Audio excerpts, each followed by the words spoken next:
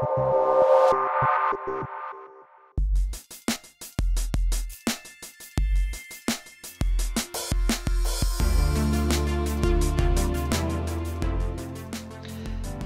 and welcome to this demonstration of TE Systems Anynode. We invite you to sit back, relax, and watch as we do a test using Microsoft Exchange Unified Messaging with the PBX through Anynode in conjunction with Skype for Business. Let's take a look at our setup here.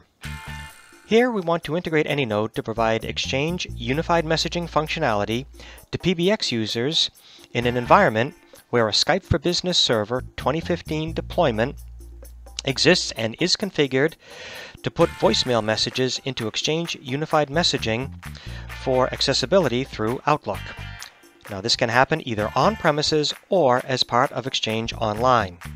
In this video, we're using a Cisco Unified Communications Manager as the PBX along with a Cisco IP phone. For those of you who are not familiar with our Anynode product yet, Anynode is one of TE Systems' flagship products, and it's much more than a conventional session border controller. It is a pure software solution which is very quick and easy to install on your Windows operating system.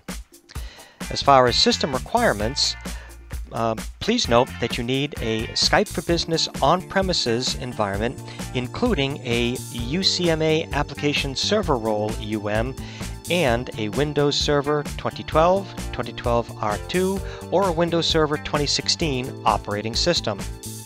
As Anynode is a software product, you can certainly install it on a virtual machine. Your Exchange Online Unified Messaging needs to be configured as the voicemail solution for the Skype for Business deployment. You can connect the PBX and Skype for Business voicemail very easily via the Anynode front end. The Anynode wizard makes configuration a piece of cake, even if you are not a skilled administrator. Our assistant will provide all the information that you need to ask for all configuration entries. For more configuration details, please refer to our tech note, which you can find here on our website, anynode.de. You can also watch our video regarding configuration on our YouTube channel.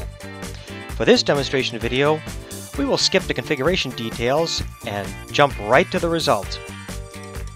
We've got two nodes now, Skype for Business voicemail and the PBX.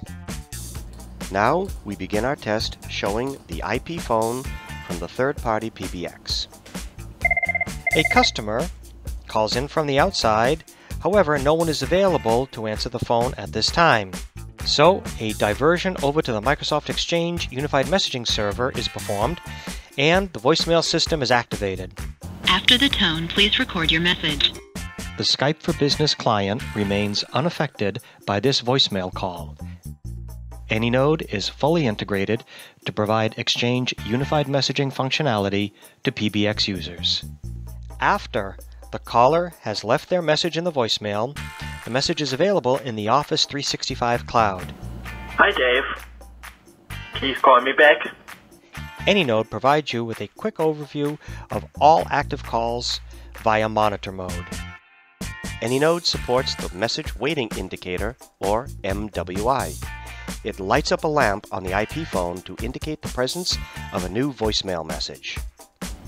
The voicemail messages can also be reached from the IP phone.